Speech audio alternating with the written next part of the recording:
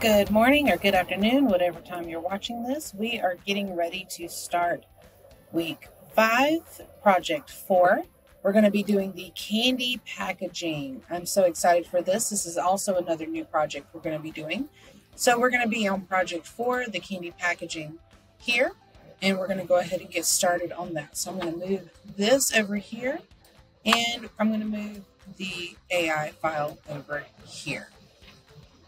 And we will get started. So first things first, I'm going to open up this file here, and it's going to tell us that we need to go to the candy. We're going to unzip it or extract all. And we're going to create a new file by opening the squarebox.ai AIT. So double click on that to open it up. We're going to open it up with Illustrator. And here we go. So I'm going to max it out so we can see it on the screen. We're going to say view, put artboard to window so we can see it better. We're going to open up our layers here and we can see them all here. We're going to create a new layer. We're going to double click on the name of it and we're going to name it background. Hit enter. We're going to drag the background below the die cut. But this one's still selected. We're going to go to File, Place. We're going to go back to our folders, which mine is on my desktop. I don't know where you guys put yours. Candy. And we're going to open up the background TIFF file. We're going to make sure that none of these options are clicked down here. Make sure that none of them are clicked. And we're going to say place. Notice that it's preloaded onto my cursor. So as I move my cursor around, the image is moving along with it. We're just going to put it on here. I just need it to be on the page. I want it to go across all 4 panels here, but I don't want it to go into this top panel. So as long as it's on these 4 panels here, but not in the top panel, we're going to be okay. So like right about here.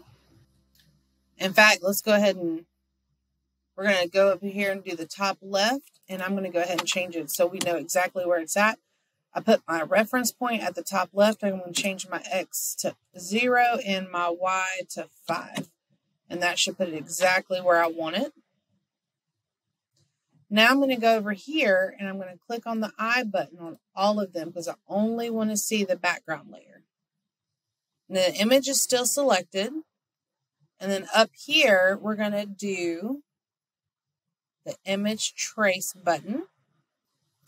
Notice how it does this like weird black and white piece. It's automatically going to default to a black and white preset when we trace the image. And of course, the original photo is hidden and the illustrated photo is going to kind of pop up in front of it. And that's okay. That's what we want.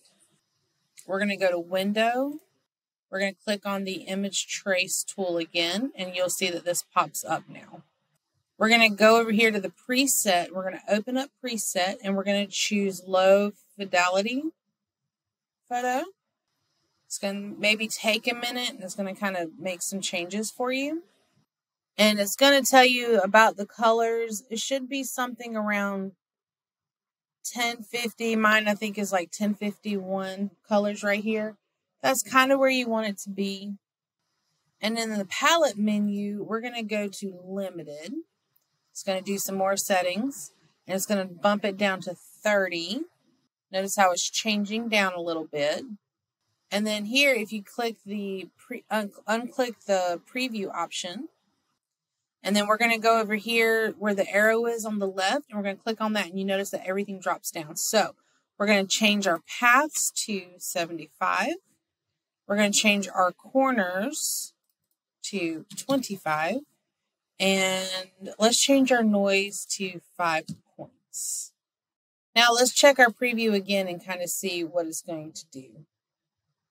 Notice that it starts progressing again, and you see some minor changes that are happening over here. So in our view menu, we're going to do tracing results with outlines. Notice how it's changed. And then we're going to change it again to tracing results. So you see how kind of the difference is? And then if you click the eye view button here, notice how it was originally versus how it is now. It kind of gives you an idea of what it looked like before versus now. All right. So we can just kind of move this over, and we're going to Control S to save this file. Save it on the computer, save it however you want. We're going to go ahead and push it into our work in progress file. We're going to create a new folder, Project 4. Don't ever stop working on this. And I'm just going to put my last name, Candy, and say save. And just say okay. I'm going to go ahead and exit that box out. I'm going to deselect everything so nothing is selected. I'm going to go back over here. I'm going to click the swatch panel. And then over here, I'm going to get the eyedropper tool. And right here where I see that really dark red color, I'm going to click on it. It's like right here. That might be a little too dark. There we go. So with that being up here in the fill area, we're going to go right here and click New Swatch. It's going to pop up this box. We're going to make sure that our global box is activated with the check mark. Now, if something should happen and you see a box that says something about add to my library, don't add to the library. Just leave that unchecked. And we're going to say okay, and now you see that the red has been added. Now we're going to take the eyedropper tool again, and we're going to pick a medium pink color. It's like this right here. We're going to do the same thing again. Say okay. And then we're going to do the same thing again, but with a medium yellow color. We're going to check mark this or check the swatch piece. Say okay. And then we're going to Control S to save it. All right, so go back to the layers panel. I'm going to create 2 new layers right above the background layer. And I'm going to change them to say layer or side 1. Side 2. And I'm going to make side 1 the active side or the active layer for now. So I'm going to click on it to make it active. And I'm going to create a rectangle, that's not a word today, a rectangle in the center of the left panel. So I'm going to go ahead and turn these back on. So I'm going to go to the rectangle tool and I'm going to make a rectangle that is 3.7 inch wide and 1 inch high. So 3.7, that's close. So it's about that. And then I'm going to go over here and fix it. I'm going to unlink it. So 3.75 with a height of 1 inch with the custom red swatch. So I'm going to change it to be red. All right. And the stroke needs to stay at none. And I'm going to go back to my selection tool. And based on what I'm looking at, I need to bring it about there. And then it says add an anchor point tool. So I'm going to add an anchor point tool. So if I need to add an anchor point tool, that would be getting the pen tool, putting a point right there, double clicking on it, and bringing it in a little bit to make it look a little bit like a flag. Something kind of like that right there. You double click on it to make it look like the banner right here. Okay, this part here is really tricky. So we're going to go over here. We're going to right click the reflect tool. Make sure that we click on the right edge so that the target is moved here. Whoops. Remember, if you make a mistake, just Control Z. Now this is where it's going to get really tricky. You need to hit the Alt and Shift button together. If you are on a Mac computer, you're just going to hit the Option button. But for PC users, you're going to hold down the Shift and the Alt button together. Now, while you're still holding them, you're going to click on the mouse, hold it down, and drag it. But you got to make sure that piece is not connected. See how it does kind of wonky? So you might have to practice this for a minute. So you're not holding that down. You're going to hit the Shift and the Alt button. So once you know that's in the right spot and your mouse has changed back to the mouse piece, you're going to hit the Alt and the Shift button. Now you see your mouse is two mouses. You're going to click your mouse while you're still holding those two buttons down, your Alt and your Shift button, and you're going to drag to the right. And you'll see that it's duplicated and reflected it, and then you can let go. That is what you need it to do right here. Do you see how it's doing that? Okay. In the Layers panel, we are going to expand this. We're going to drag this one down to slide 2. And then we're going to expand side 2. So you're dragging this particular piece down to side 2. We're going to click back on side 1 as our active panel, our active layer. We're going to grab the type tool here. Now you want to create, so if you do it like a circle, you don't want that. You don't want it on a path. So you're going to want to put it somewhere like right here. And we're going to type in smart. We're going to format that, so we're going to double click it. We're going to change the font to ATC Garnet. I need to stop filtering. I was filtering the other day, sorry.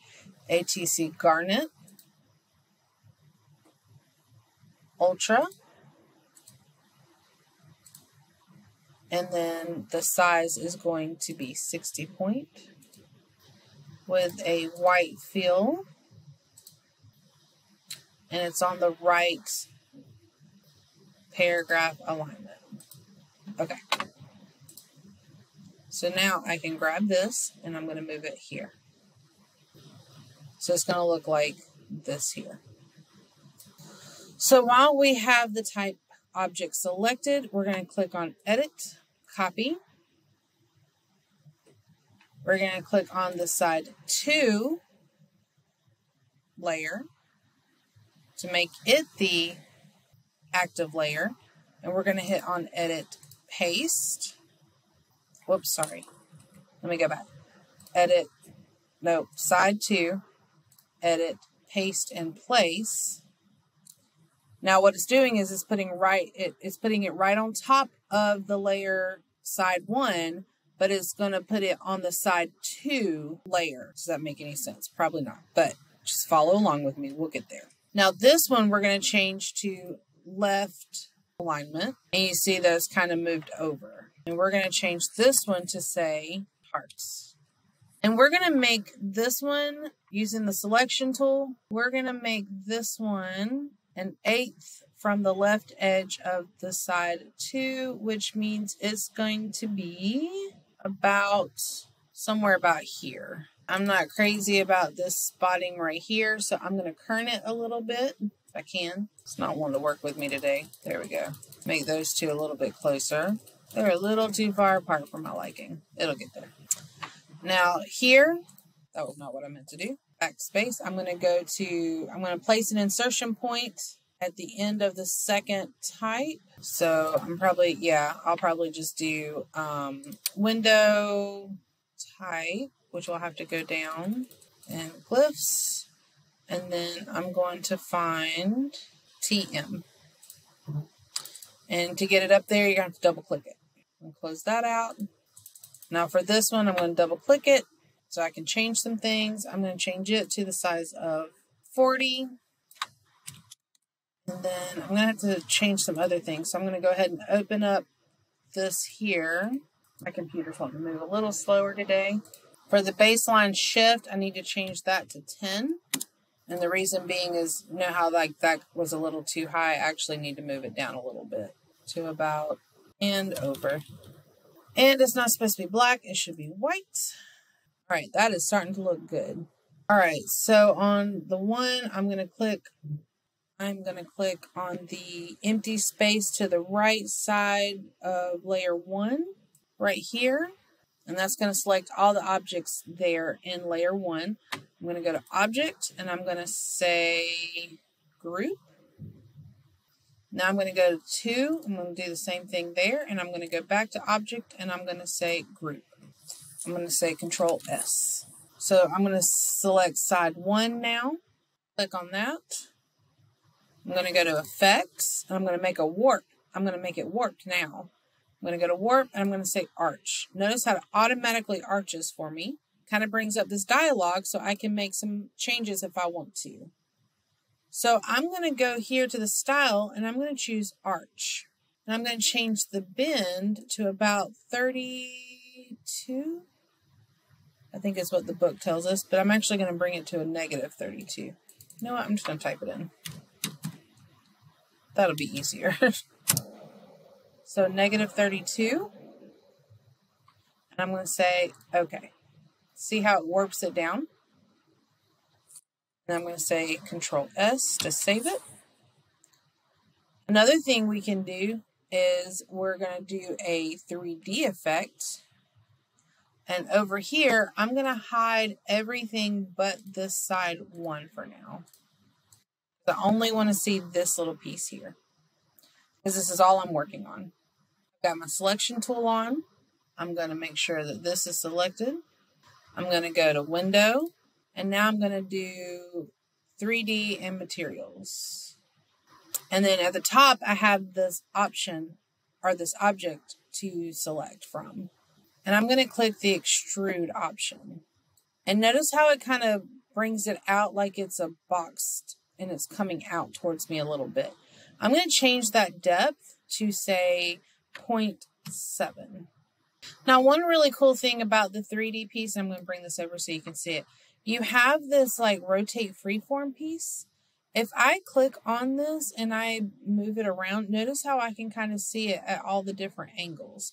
So you do have that flexibility as well. So you could look at it and kind of see how you might want to lay it out. So if we're done kind of playing with it, and I'm not really sure how I wanted it to be set up, I can go back in here and do a custom setting. So I'm going to go ahead and do that and do the x-axis at 20 degrees, the y-axis at 0, and the x-axis at 0 as well. And then I can also change the lighting so that it lights a certain way. And then this is kind of cool too, because if you go up here to the top, you can see how the shadowing might be. You have the standard, you have a top left or right, a diffused type setting, which is really cool. So with the standard lighting set, I'm going to choose that one. I'm going to scroll down here, and I'm going to change the intensity to 90. And then I'm going to put the ambient lighting down here, the intensity to 100. And notice how it's changed. So we can close that one out. We're going to go to Windows and click Open Appearance here. And now you can see kind of what all we have done to it. And this tells us what all we've applied. So now in the Layers menu, we're going to go over here. We're going to click on the side 2. Click on side 2. We got to make it viewable though. We're going to unsee that one for a second. Actually, we can go ahead and still look at it and see the difference between the two. So what we're going to do is we're going to click on side 2, hit the Alt button, and then click on the Target button here for side 2. Actually, sorry. So for this one, for side 2, we're going to click on side 2. We're going to click on the Target button for side 1. Drag it down to side 2. So for here, you see the difference between the two. If we were to go up here and hit the Alt button, click on the target button for the side one group here, as you can see here. Click on it while you're holding the Alt button and drag it down to the target button on side 2 group. Notice how it fixes it to match. And then when you go to your Windows appearance, notice how now your side 2 has the same exact effects. So if you go to your appearance in side 2, it has the same effects that your side 1 has. Okay. So now what we're going to do is we're going to make a little bit of changes though. So we're going to select side 2. We're going to go to the appearance and we're going to click on the warp dialog to open up that applied effect. But we're going to change this bin from that -32 to a +32. And we're going to say, or we're going to actually tab. Don't say anything, just tab. And say okay. Notice that when we're looking at it, see there's a little bit of a disconnect here. So what we can do is we can kind of play with it and see exactly where that disconnect is with our arrow keys and fix it. Notice that now with my arrow keys, I can move the boxes up and down to make it look smoother. See how now they're connected? Now it looks like one smooth thing, just using my arrow keys to nudge the banner group up and down until the two objects are aligning to each other. So once you do that, hit Control S to save it. Once you Control Save it, we're going to open up the Layers panel. We're going to click on everything minus the background layer. We want to view all of it with the exception of the background layer. We're going to go ahead and lock Group 1 or Slide 1 and Side 2 and just make it easier on us. I'm going to bump those back down. Now that Side 1 is active, I'm going to go over here to the Pen tool and I'm going to draw a curve that follows.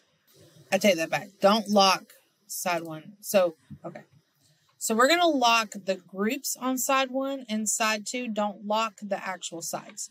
So now I'm going to take my Pen tool and I'm going to draw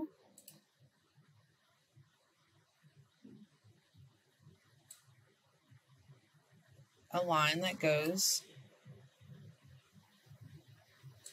along here.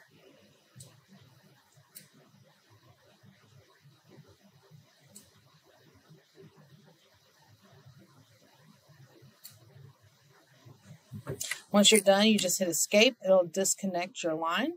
And of course, we don't need a white fill. We need some kind of line so we can see what we did. But we don't want it to be filled. So we're going to hit the no fill. We want to see kind of what our line did. Whoop, escape, because I don't need that. We're going to delete that point right there. But what I'm going to do, just so I can see what I'm doing, I'm going to zoom in here and realize that my pen tool was not so beautiful. I'm going to go over here with my selection tool. I'm going to grab this.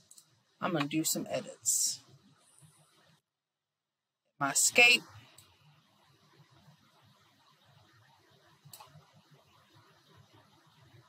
It's okay for it not to be absolutely beautiful. You can fix it. That's the best part here, is you can fix it. See how beautiful that line is starting to be now? It's that simple, people. You can make it as beautiful as you need to.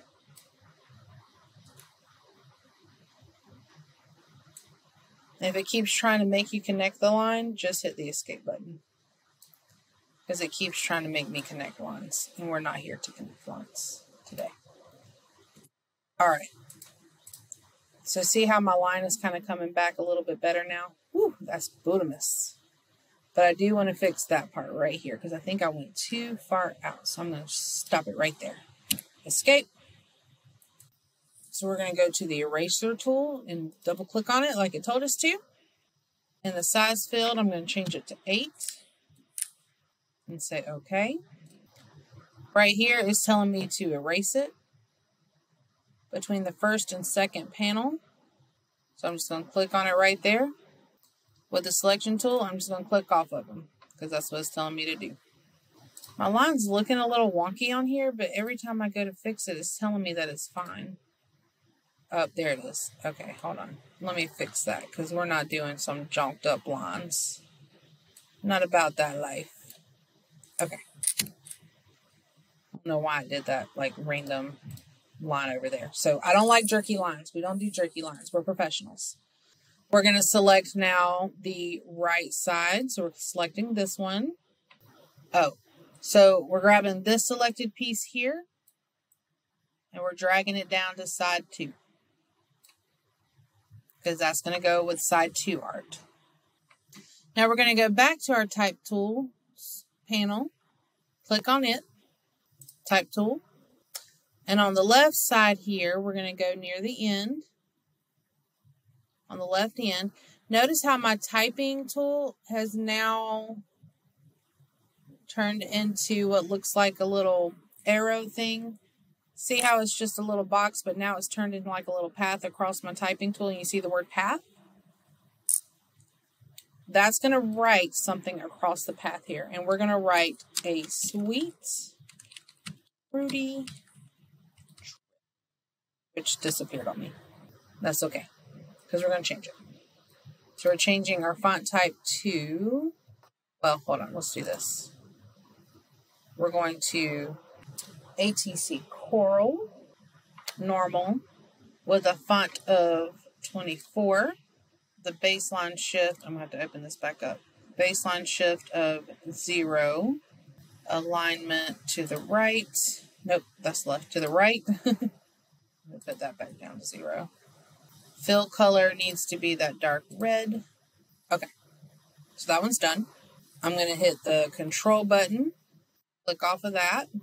Now I'm going to go back over here without the control button clicked. I'm going to click on this path. And I'm going to type in with a sour zip, exclamation. I'm going to change this one to a left. And then I'm going to change the fill color to that red as well. With the direct selection tool now selected, I'm going to, so you have, okay.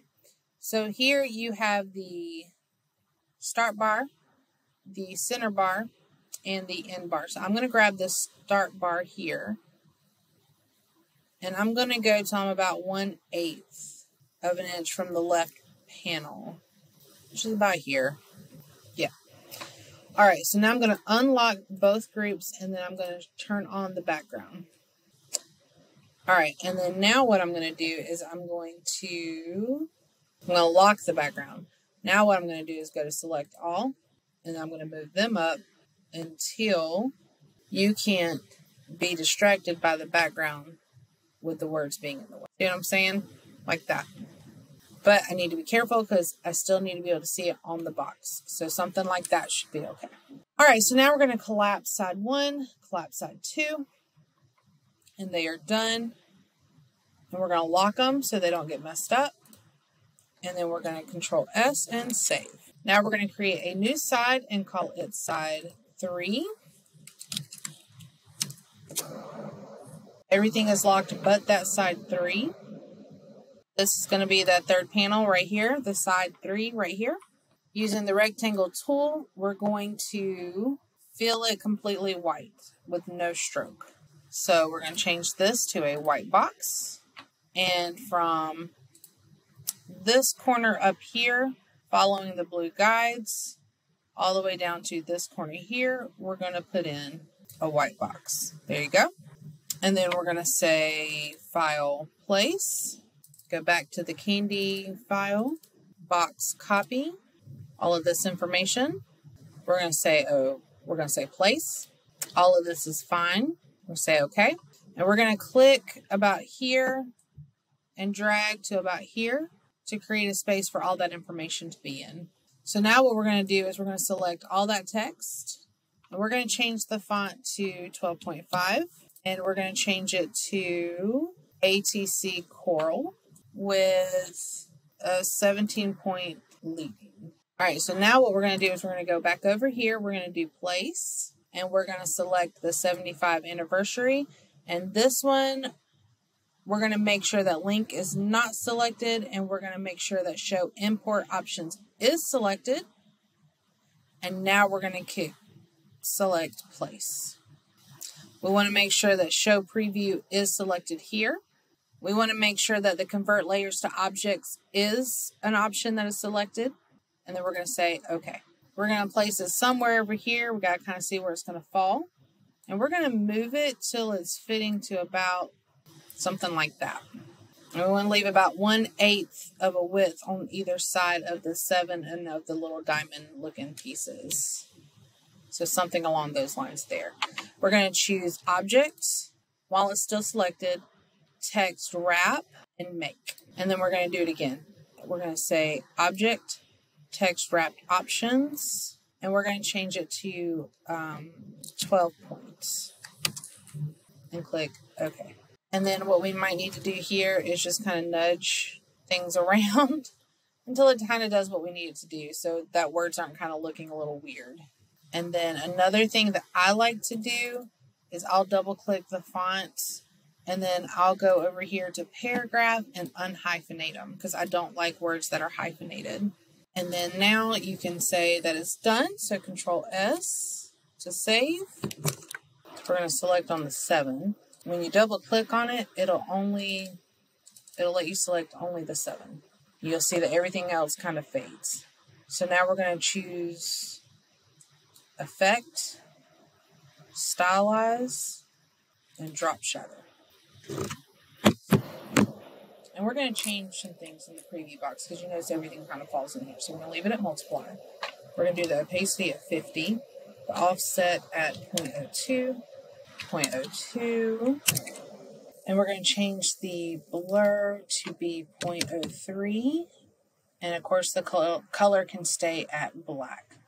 And we're going to say okay. Then we're going to go to Windows, we're going to open Appearance, and now we're going to select on the 5.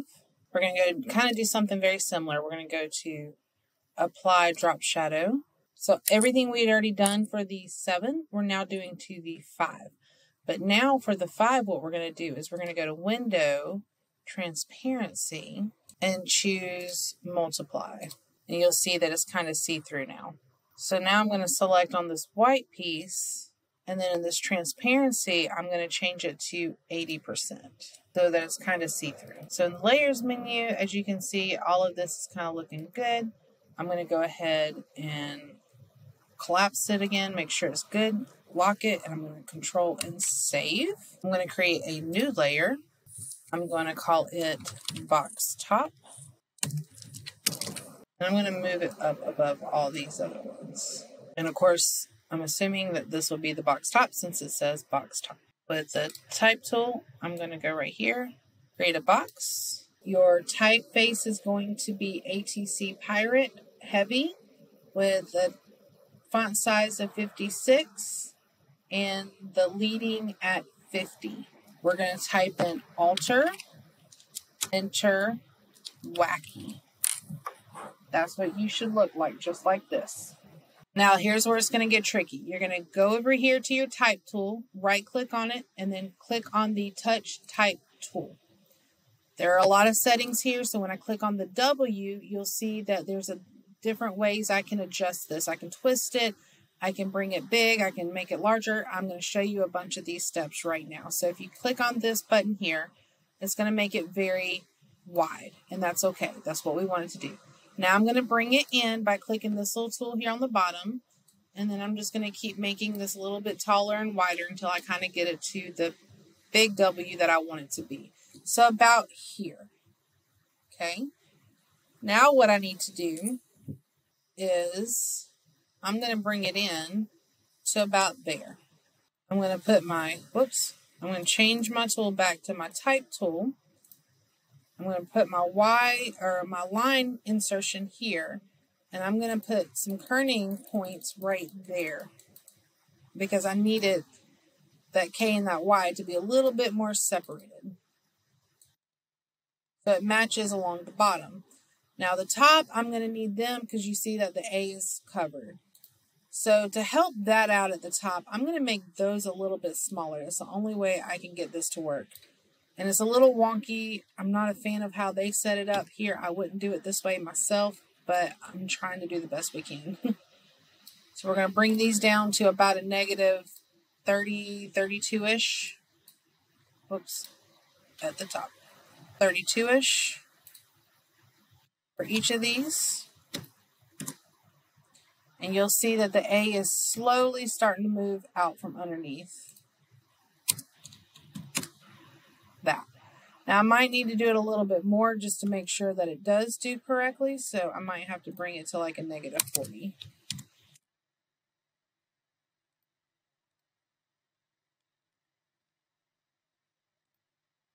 I would do it a little bit differently, but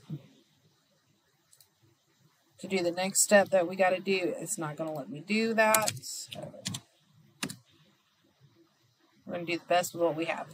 And I'm going to put some kerning on the back side of that Y as well to make it move a little bit further away.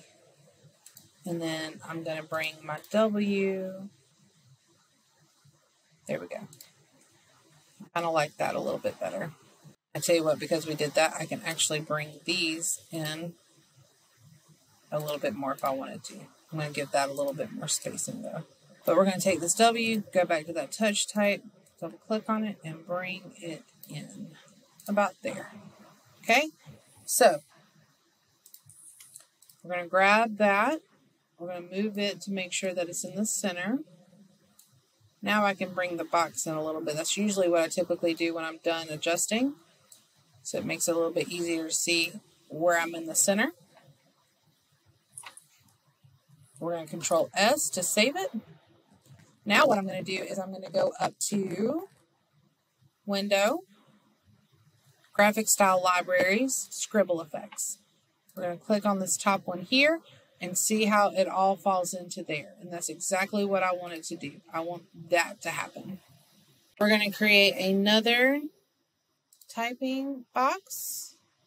And this one, we're going to change the font to, we're going to go ahead, when you have the box selected, it'll change everything for you. So we're going to go ahead and change this to ATC Coral Normal at the font size of 15, which it did not do. Normally it will. Maybe I'm in the wrong mindset today, which would not be uncommon for me either. And we're also going to change this to the pink. And this is going to say Candy Company. Again, I know I'm done typing. Make my box fit. And I'm going to bring that and put it down here. And let me change that W a little bit because I don't really like how it's looking. So what I might do now is I might make the W a little bit bigger and bring it down to like, yeah, that's better. Something like that. Yep, I like that better. Okay. So I'm going to select that. I'm going to select that. And then I'm going to right click on and, well, I thought I was going to group them here, but I guess I'll go to Object and Group. And that's done. So now we're going to scroll down to the bottom box. We're going to go to our layers, create a new layer, go to Box Bottom. We're going to select the art group here. We're going to hit the Alt and we're going to click on it and we're going to drag it to the bottom box. Now we're going to lock the top box and close that down. So now on the bottom box, since we're only working on that, now you'll see that there's a double layer. See that? So we're going to go ahead and drag that down to the bottom box. Center that up the best we can. So it looks something like that. And then I'm only going to select on the logo part here. And I'm going to stroke it with a 1 point and I'm going to stroke it out in white. Notice that I am still all together.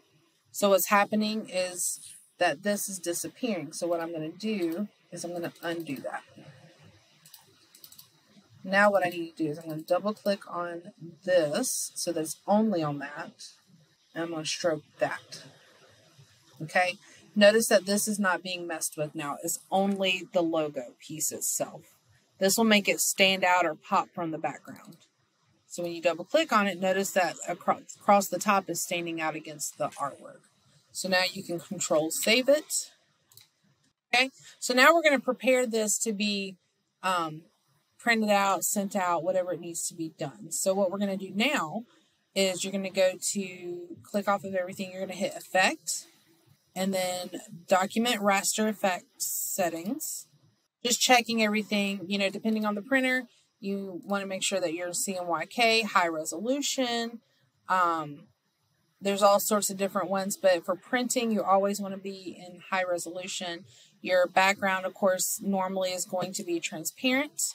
And then you have anti-aliasing and clipping, all that fun things. And then, of course, reserve spot colors. And then you're going to say, OK. Now, to preserve the transparency flat, we're going to go to Window, and we're going to go to Flattener Preview. And a lot of the times, if nothing appears, we're going to hit the refresh button, and you'll see kind of how it's going to pop up in the little preview. All affected objects, and then just say none so you can kind of see what it would look like. And see here, we're going to say all affected objects, which would be this right here. These will all be affected by the transparency piece. And then if we hit transparency objects, this one, of course, because it has some transparency options. And then if we do the show options here, it'll show you all the different option menus that we actually can do. So we're just going to hit refresh, say none, refresh, and then close that out. All right, so now we need to go ahead and we need to finish it out. So we're going to hit save as. Of course, mine's going to be in the work in progress folder right here. And what you're going to do is you're going to change this to a PDF. When you change it to a PDF, it's going to save, and you're going to get this preset here. Now, when this happens, you're going to make sure that you choose the high quality print option up here, and that you choose the, hold on, let me make sure I have the right one. Either the 5, or actually do the 4, Acrobat 4. And then for the advanced here, you're going to change this to high resolution. You're going to save PDF, and then you can close the file. So then when you are done, and you go in here, you can submit this one, which will be your PDF, and it'll look like this. And you will submit your AI file. I'll get both of those. And then that'll be it for us this week. Please let me know if you guys have any questions, and we'll go from there.